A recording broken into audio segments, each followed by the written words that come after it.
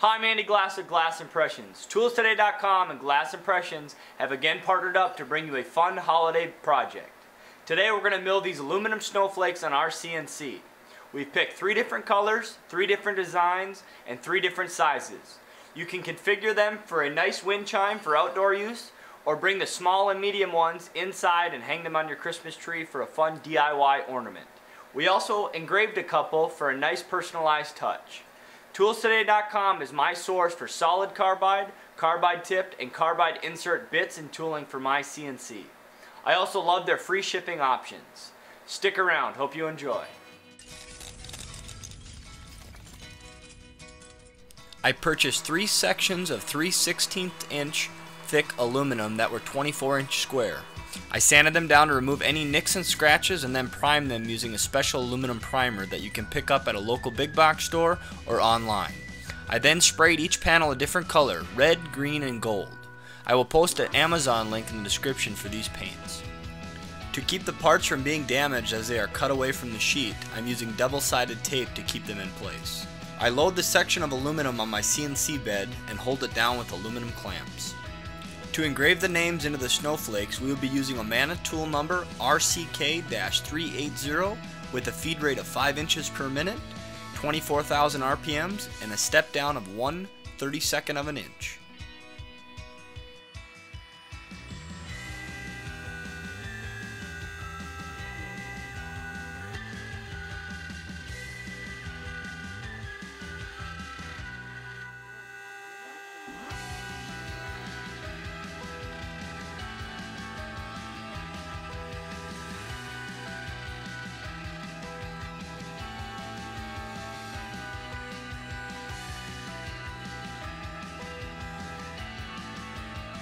I always put a piece of scrap wood underneath the bit when changing it. As the bit is released, it won't damage your work.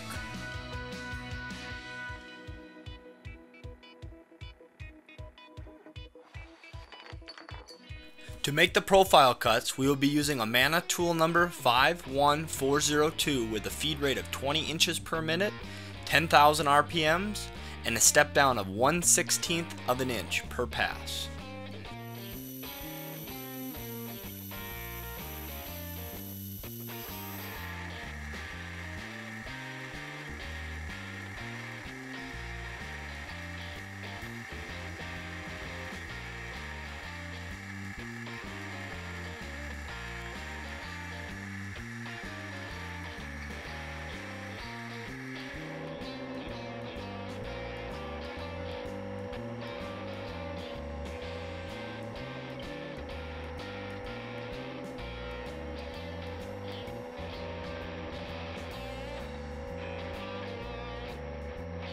I was getting a little chatter with the double-sided tape and the clamp, so I decided to use mechanical fasteners to get a more rigid setup. I drilled each corner and the midpoint of the aluminum sheet. I then pre-drilled the spoil board to prevent mushrooming and drove a screw.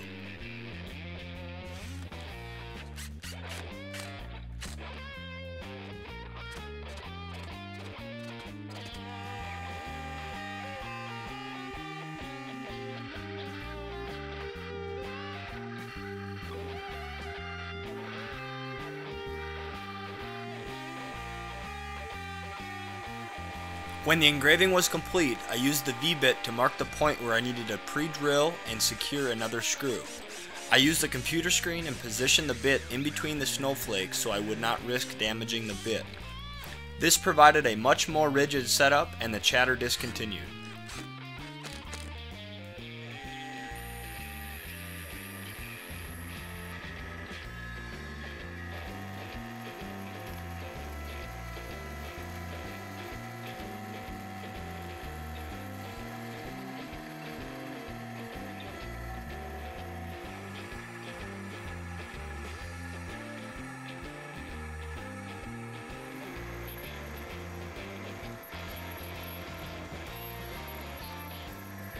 As each snowflake was completed, I could use a flathead screwdriver to pop them out and clean them up.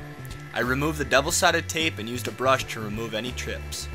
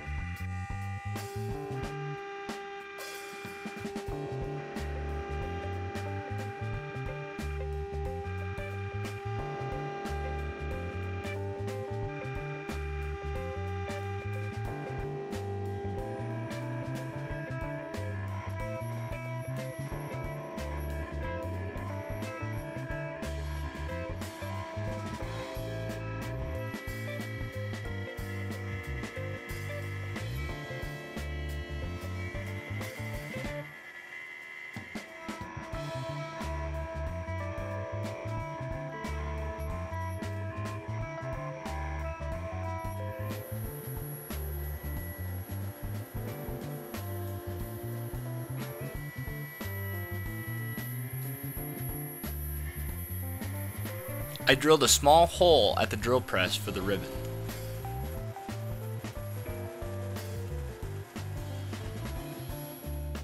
I used a small countersink bit to remove the burrs on each side of the hole.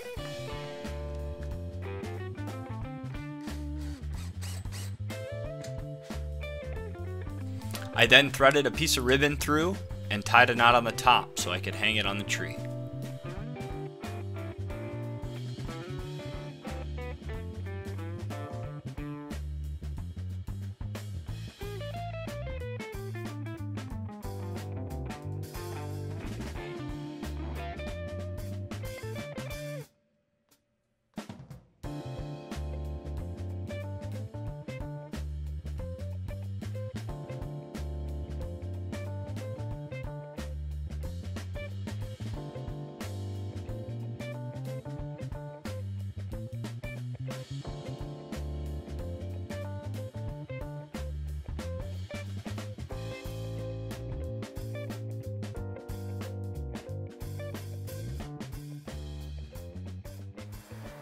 Well, what do you guys think? If you have any questions or comments, please leave them below.